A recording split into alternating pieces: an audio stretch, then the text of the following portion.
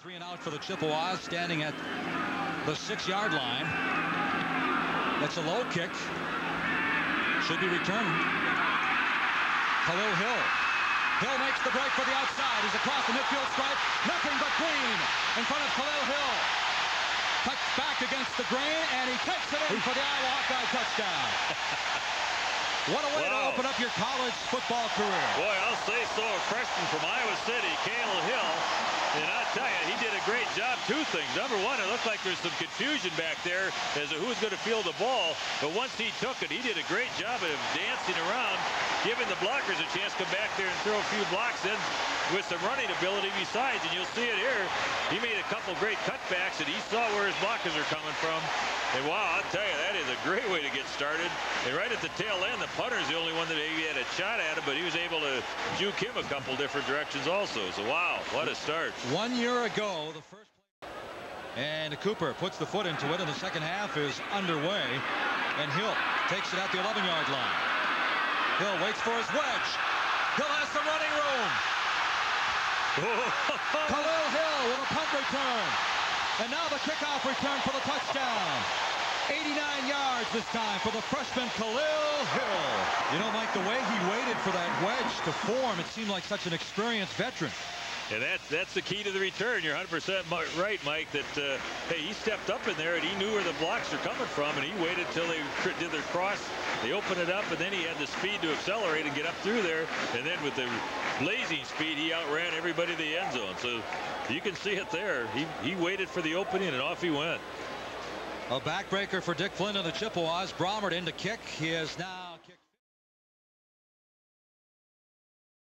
Fitz kicking into the wind from deep his zone territory. Good leverage into this kick. Kahlil Hill makes the catch to the 43. Hill breaks a tackle. Hill on his horse to the 30, and he will go all the way. Touchdown, Hawkeyes! The ball returned by number 3. 57-yard punt return for a touchdown. Kahlil Hill, for the second time this season, goes all the way on a punt return. Pretty good punt, and it looked like pretty good coverage, but just some missed tackles, and there, just some speed. And he turned it up the sidelines. And take a look at this. pretty rehearsed reaction right there, I'd say.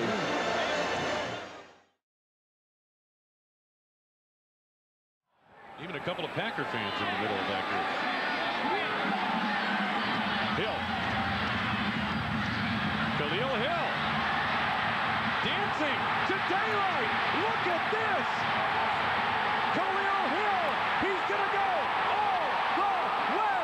Touchdown, Iowa Hawkeyes. 90 yards.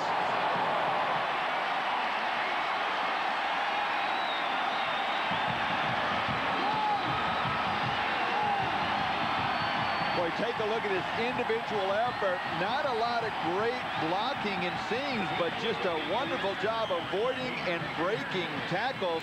And then it's just speed. And sometimes, Wayne, you just got to count on your playmakers to make the plays. You saw T.J. Duckett do it, and now we see Kahlil Hill put his team right back in this game. His second career kickoff return for a touchdown. His career-long 90 yards. And Kahlil Hill vaults Iowa right back into it.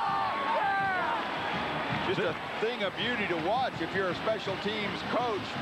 Little bit of a seam, excellent moves, keeps his balance, and watch the block he gets right down here.